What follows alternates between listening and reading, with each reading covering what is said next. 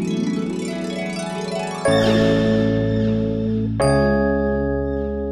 need some time. It's not another game.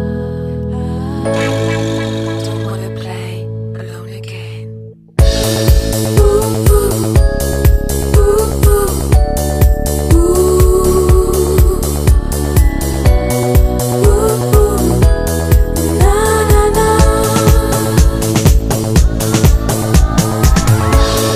You can see, you can feel the way.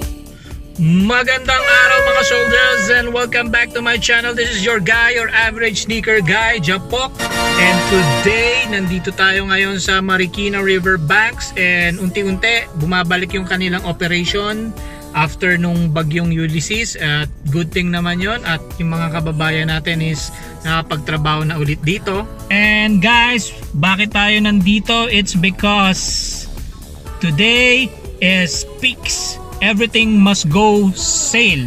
So today is December 5 and it will run until supplies last, no. So pupunta tayo doon at kasi balita ko ang range ng mga presyo doon is 100 pesos to 500 ang apparels and mga merch. Tapos yung sapatos nagre-range siya ng 1,000 hanggang 1,800. So kasama doon yung mga signature shoes ni Lou Williams at ni Tony Parker. So samahan nyo ako doon. Tignan natin kung ano yung pwede natin in-haul. And guys, hindi tayo makakapag-vlog doon kasi bawal sa peak, no? So every time na pumupunta ako doon talagang hindi tayo makapag-vlog. Even mga montage. So but I'll try my best na may pakita sa inyo kung ano yung mga nandun.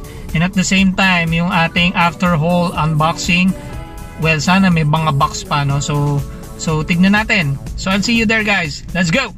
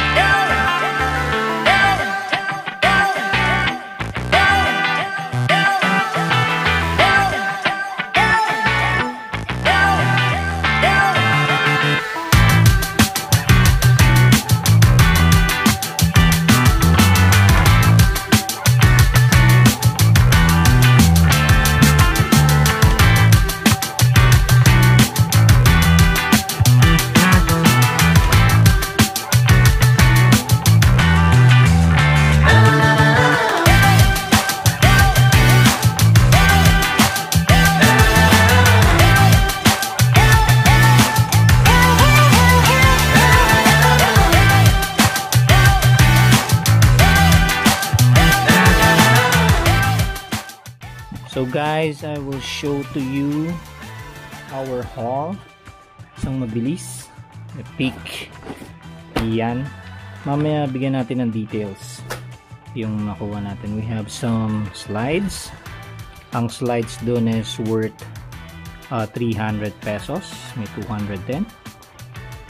So yan. Socks is worth 100 to 200. So expect na wala siyang box kasi itong mga to was slightly poured by water or junk into water yung huling bagyo, which is Ulysses. So these are some pairs na ipapakita natin sa inyo one by one. Okay, so guys, let's start with the whole review. So sisimulan natin yan dito kasi ito una ko nakita. Wow guys, diba? This is the Tony Parker Outdoor, and for me meron siyang vibes ng Jordan 11, as you can see, and kulay gold yan, no? Gold or bronze. But yung stripes na nakikita nyo is ano siya, parang nag-ano yan eh, nag-shining, shimmering there. So this is an outdoor basketball shoes, and retail nito is around 4,795. no, and nag-sale yan down to 3,000. At yun nga, we got this at only 1,500 guys.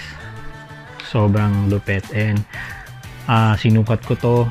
It's really comfortable, ang ganda niya, and parang napakagandang performance shoe na pwede nyong gamitin. And as you look at the outsole, so ayan, mapansin nyo pa may mga mud pa from that so I hope we can help the Peak to unload this item. So eto nga, ang ganda nung very tough yung kanyang outsoles. So yan, still one. Next, syempre nagpuntang tayo sa Tony Parker. Ito, may review tayo nito. I'll put the link down below. This is the TP7, Tony Parker 7. Ito yung huli niyang sapatos nung siya'y nag-retire. And we have this, no? Na-review na natin to with Taichi Technology there. Sobrang ganda ng cushion nito, and very good performance shoe. And ito, wala namang stains or something, but medyo dito lang sa heel counter. Ayan, medyo nag-yellow siya, but madali naman siya matanggal. Marami ng sauce na sole chemicals na pwedeng gamitin dito. And at iridescent yung kanyang outsoles. Yan, napakagandang traction. So yung nireview nga natin na special edition na TP7, kasama yung dalawang pairs yun, kasama yung kanyang first Peak na sapatos. So ito yun, no? So ito naman ibang color, maraming colorway doon, but so far nagkaubusan na siya ng stocks. Okay, so ayan, no? TP7.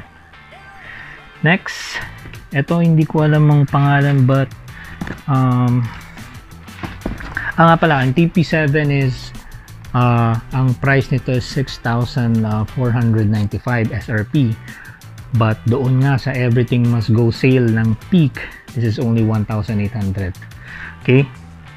So, hindi ko lang sure kung magtutuloy-tuloy yun. No? As of today, it's Saturday, it's December 5. Alam ko over the weekend yung Everything Must Go, kasi they will renovate yung kanilang store dahil nga sa nangyaring bagyo. And hindi ko alam kung magtutuloy-tuloy yung ganong sale until supplies last, no, kasi marami pa talaga doon. So next one, ito hindi ko sure kung basketball shoe siya, pero based sa outsoles niya parang basketball shoes kasi may pattern, and ang ganda rin ng cushioning nito guys. Parang may air siya dun sa pinaka heel, and hindi siya ganun ka breathable kasi hindi siya neat. So pakita ko na lang isa. Ayan, full cage siya, parang soft type of rubber, but sa loob syempre may linen dyan. Ayan, and it's well padded sa heel. So base sa structure nito parang basketball outdoor shoe siya. So ang nakalagay is cushion 3 Peak Soaring. Peak Soaring, and I don't know kung anong model to, but this is one of the steals. I think this is 3,495 yung original price niya. 1,000 na lang to dun, and guys, nag-iisa na lang to dun nung nakita ko siya. Next is ito yung pantapat ng Peak sa mga Ultra Boost, sa React ng Nike at ng Adidas. So ito nga yung tinatawag nilang Taichi Technology, and this is the Taichi, I think this is the 2.0. I've been thinking about this pair nung mga bago pa siya, nung nirelease siya, and nag-hold back ako kasi parang sa isip ko baka mag-drop down yung price. So ang SRP nito is 5,000 pesos guys, and bumaba to sa 3,000 pesos, and grabe, nag-iisa na lang din to doon in my size, and this is already at 1,500. So hindi ko alam kasi talaga kung magre-replenish pa sila Peak ulit, no, kung meron pang mga stocks doon, but so far ito na yung natitira na Taichi na pair. So this is a performance shoe. At ang ganda nung cage niya, no? And it's the knit. Oh. So this is knit. Yung upper, makita nyo may peak na nakalagay dyan. There's the lace. And the whole midsole is Taichi, which is very soft. Nasabi ko nga, pantapat ni peak dun sa React, sa Boost technology ng mga top brands. Outsoles is great, no? And you can use it sa tingin ko for the gym and running. And there, the branding of Peak Taichi is there. So super steel na naman lang ito, guys. So next, ito yung ating i-review ng deeply. At siguro alam na nila to. So if you already know who is Lou Williams, a great guard, 3-time Sixth Man of the Year ng NBA, who is now playing with LA Clippers with Kawhi Leonard. So 2015, 2018, 2019 siya naging Sixth Man of the Year.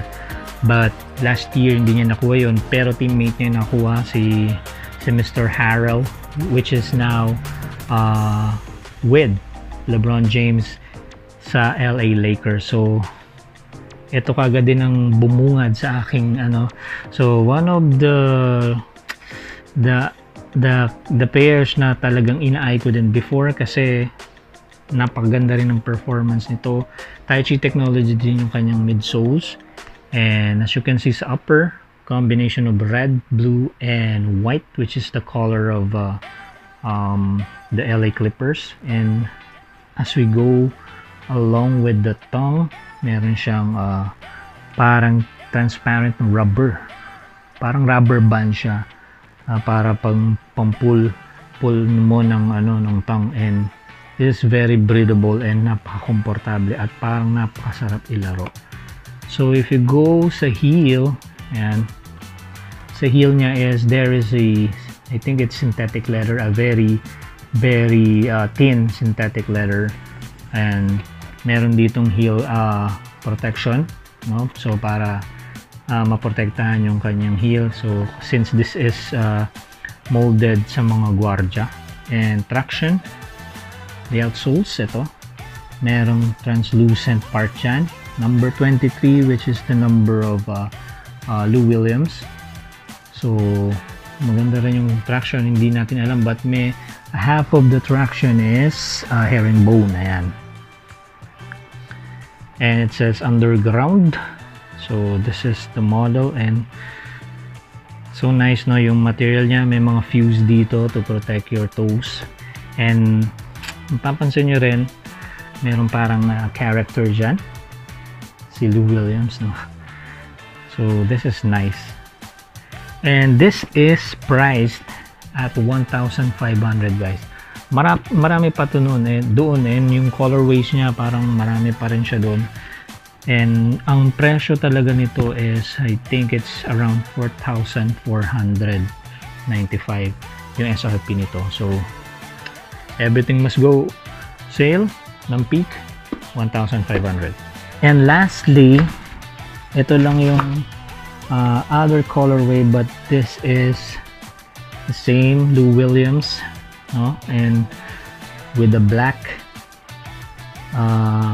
kumbaga mas dominant yung black color, at ang ganda lang nung blue and red talaga na combination. And this is nice also, and yung kanyang heel is black, the pull tab, and yung kanyang heel guard. And at the same time, the traction is, outsoles is nice, guys. Grabe. It's translucent. The whole outsoles is translucent. So I think this would go better sa indoors talaga, and with the branding of Peak. So parang caution yung pattern nung print na blue and red. And guys, ganun din, same thing. And makikita nyo nga yung breathable tongue nya. Ayan, oh. See the holes there, and the mesh thing, the net type. So it's great, no, guys. Super steel. So eto namang colorway na to is mas mataas siya dun sa nauna because yun yung naunang colorway ni Lou Williams.